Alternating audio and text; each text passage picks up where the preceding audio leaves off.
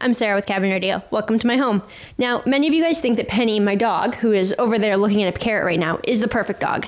She is not. She will eat anything that's edible. She's gotten into tofu, she's gotten flax seeds, she's eaten compost, every bone that she finds on the road. But in particular, we cannot leave anything out at home anymore. I've done everything I can to try and dog-proof this house, and still she always somehow finds a way to get everything she wants. So today we're gonna find out just how she does it, just how this small dog gets on top of counters and breaks through gates. I've left carrots strategically placed around the house, which you'll see in the video in just a second, and we're gonna watch and find out how she does it. There are 3 GoPros and 1 camera going on.